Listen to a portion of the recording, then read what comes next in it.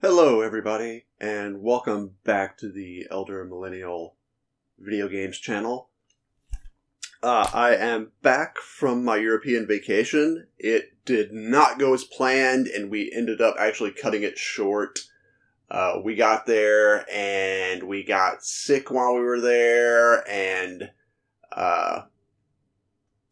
we're mostly over it now, like no fevers or anything like that. But I'm feeling really sinusy, so I apologize in advance if I am coughing a lot during this video, or like sniffling, that sort of thing. I've always had bad like seasonal allergies and sinus issues, so I'm just coping with that. But yeah, so the vacation ended up being not as great as we had planned. However, I'm back, and today is Tuesday, well, the time I'm filming this is Tuesday, October 17th. And yesterday, we got a new stable release of Batocera.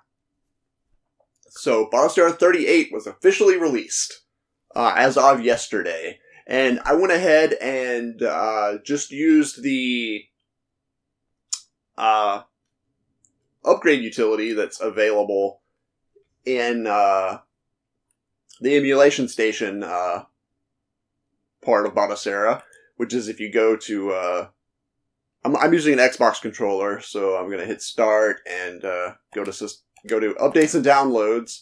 Make sure you're on the stable channel and hit start update, and it should go out to the internet, find the update for you, and give you the option to install it. So far, everything I've tested after the upgrade is still working.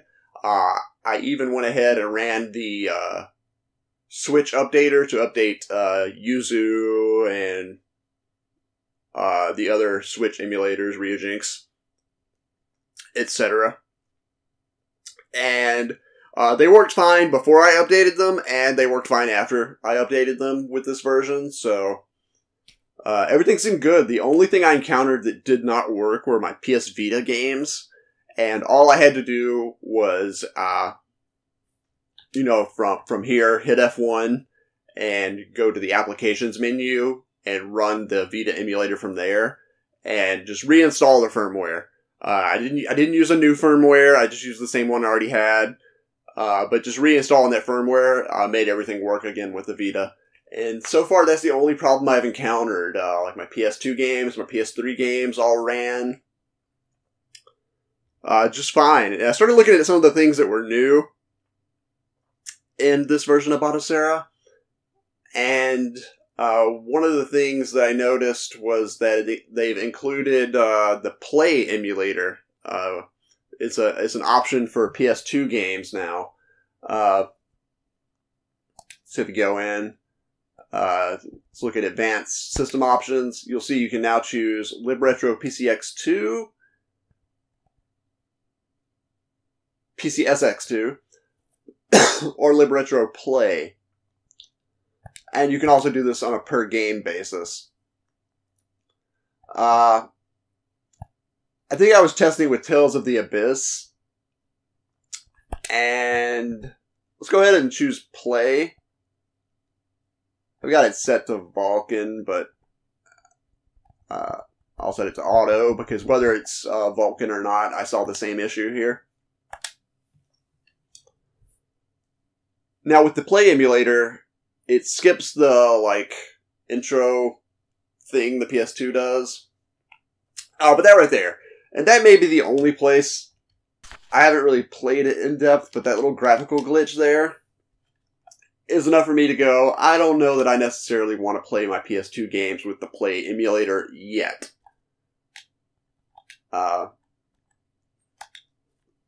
Because, excuse me. Because if I do it with just the PCSX2 emulator, see, we get the intro screen here, the boot up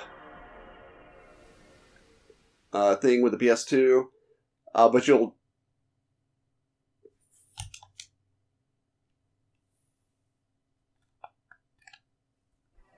Hello.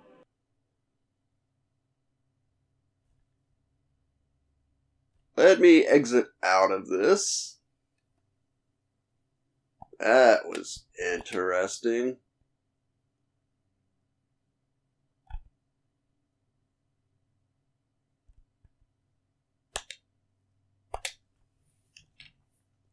Let me actually select PCSX2.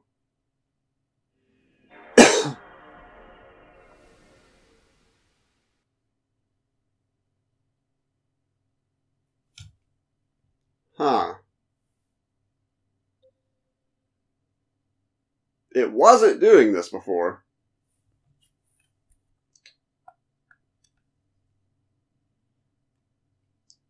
Did I change something else?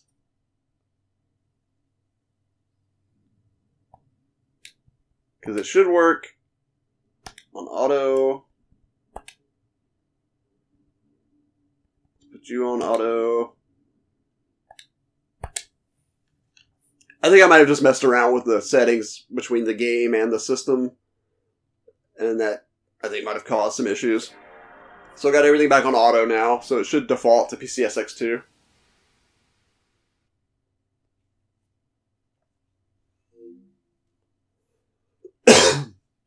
So yeah, let that be a lesson. Just be careful mucking around with the settings. And make sure you know that you can change everything back. See, with PCSX2, we don't have that graphical glitch.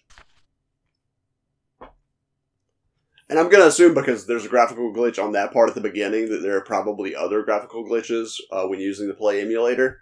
And I'm assuming that they'll probably be present on games other than this one. So for now, I'm going to stick with PCSX2 for my PS2 games. But another new thing I was really excited about was the Play emulator also has support for Namco System 246 and 256 games.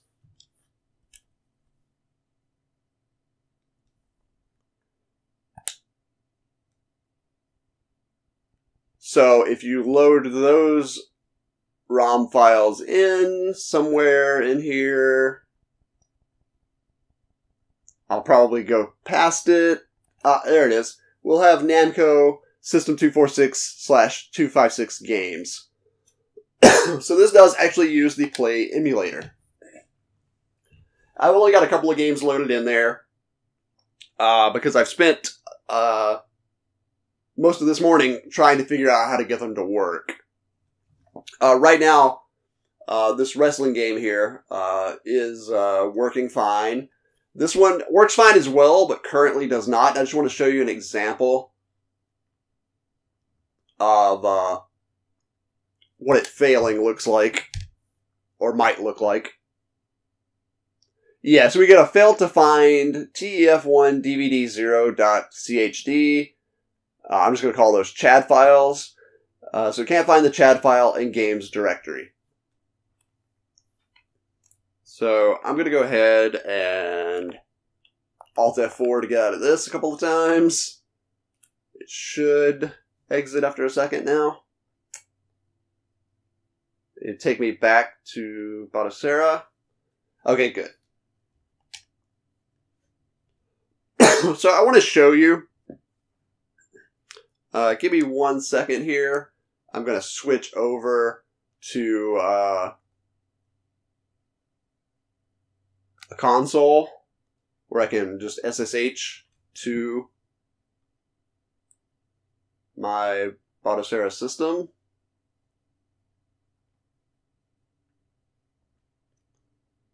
Alright. Hopefully this captures okay. I tried to make the text a little bit larger in this console window, but I'm SSH'd into my Batocera system. And as you can see here, OS version is 38C. That's the stable version of Batocera 38. And you can see all my other system specs here. Nothing too fancy. The only thing not here, I think, is that I am running a 6600 XT graphics card, so I'm not relying on the 5700G graphics. But what I want to do is, let's first take a look. There's a directory, and I just want to change into it. User share arcade defs. Now, this was put here by default, and the contents was put here by default. But let's just take a look, for example, at Tekken 4's arcade definition.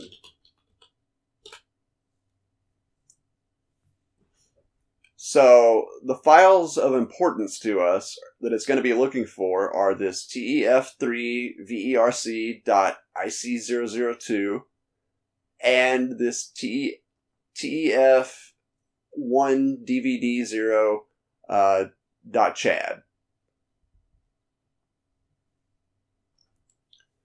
So we want to at least make sure that we have both of these files available. And for the formatting of it, well, let's just take a look. Let's go into user data, ROMs, and you're gonna put the ROM files into the Namco 2x6 directory. So if we look here, I've got a couple of files already and a folder. But first off, let's take a look at the info.txt. So it says it says ROM file extensions accepted .zip. So you've got to have a .zip, or it's not going to show up in the emulation station menu. You won't see that you have any games there. So it's got to be a .zip. And these instructions say the Play emulator provides work in progress support for Namco 246 and 256 systems. Currently, you will need a high-performance system to be able to emulate supported games. We recommend using the OpenGL API for now.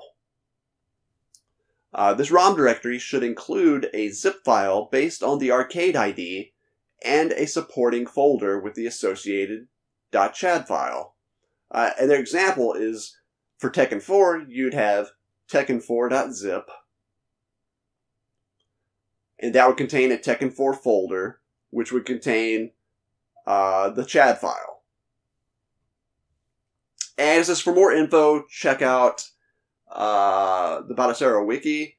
However, because it just got released, I don't think this page is ready. If you go to this page, you're going to get a permission denied message. So there's nothing there yet that's available to the public.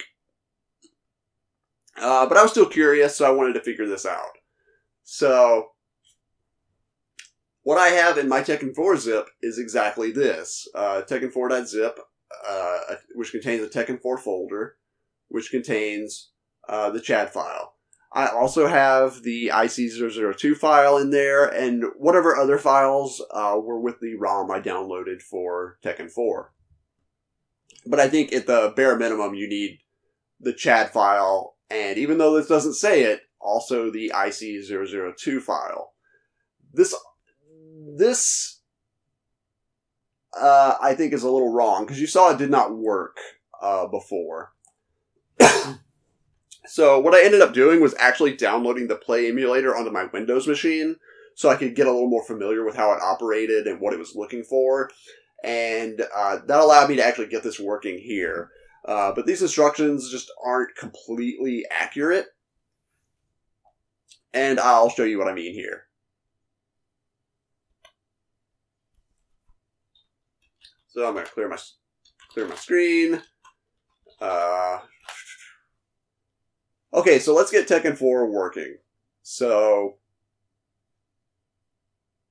the first thing I'm going to do is let's unzip Tekken 4. Let's see what's in there.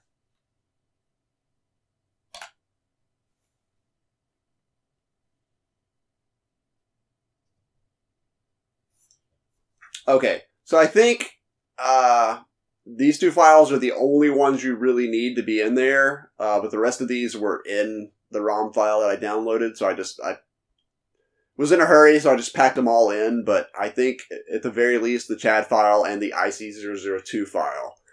And they need to match the names of the CHAD file and IC002 file that are in the arcade definition. Remember, that's back under user usr/share/arcade defs.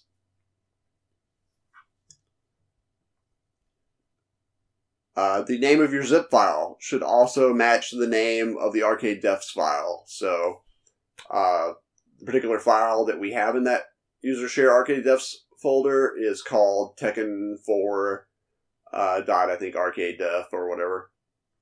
So the first part of that, the Tekken 4, that's going to be the name of our zip file.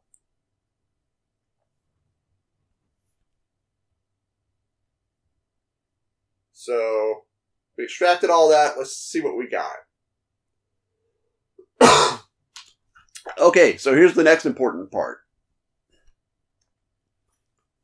And you'll notice the files got extracted right into the same directory. That's because inside this zip file, I just have these files zipped up to this. I don't have a Tekken 4 folder inside of the zip that then contains these. You don't want to create a folder inside of the zip. You just want to take your CHAD file, your IC002 file, and zip those up as Tekken4.zip. So,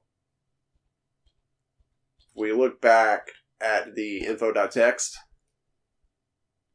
you want Tekken4.zip, and you want it to contain the CHAD file, and also the IC002 file. You want it to have that too, so when you extract it on your Batocera system, it'll have both those files. But you don't want this Tekken 4 folder inside the zip. You just want the zip, and immediately inside the zip, you want the CHAD file and the IC002 file. Hopefully that makes sense to everybody.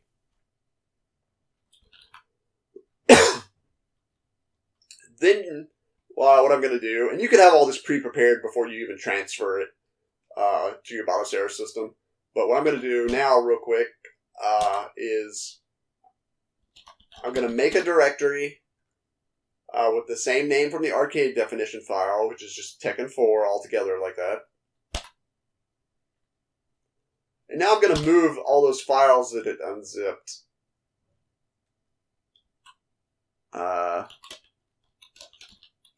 Zero.chad,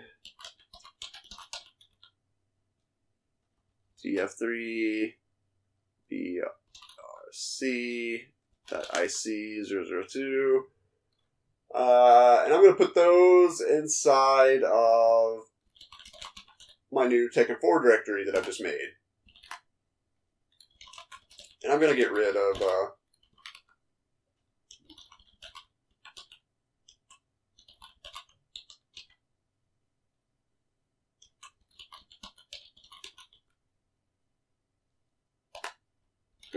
files because I don't think we need them. Okay, so at this point, we'll look at Tekken 4 directory. It's got that. Yeah, so you absolutely have to have the zip file that right underneath that just directly contains your CHAD and your IC002 file. Then you want to extract those into a folder that also, right underneath that folder, contains the CHAD and IC002 files.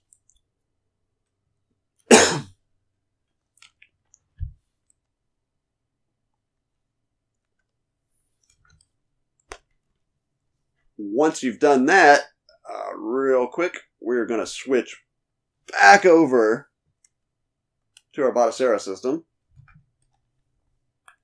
We're going to do an update games list.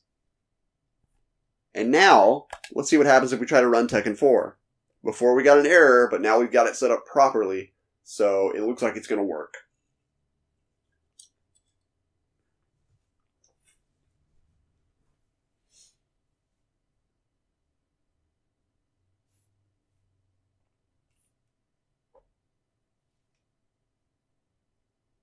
And right here, it does take a moment, so just do what it says and please wait.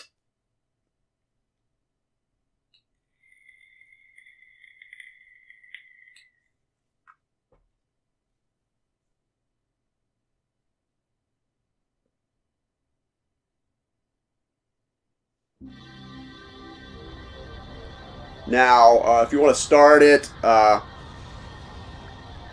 my Xbox controller, what would be the select button, and then you can hit the start button after that. It's like inserting a coin or whatever, and then starting the game. The directional pad works for, and the face buttons seem to work okay by default.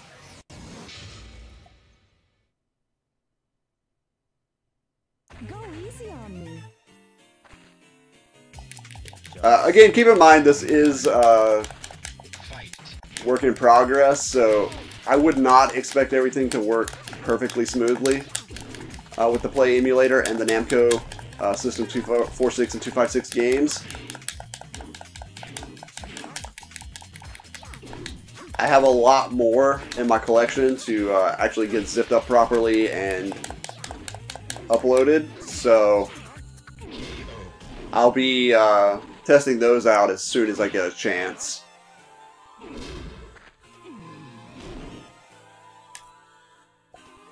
You win. Round 2. Fight. I also don't know how to play this game, so you have to forgive my awful gameplay here. I'm kind of just button mashing.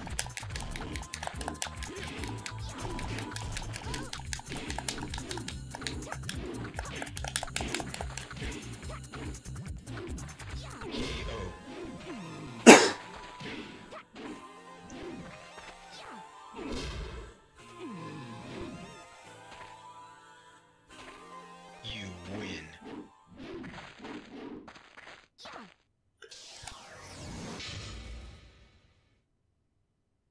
Okay, I'm going to stop it right there. Use the hotkey and start, which should exit out of it. Yeah, so basically that is how you get the Namco 246, 256 games up and running. Or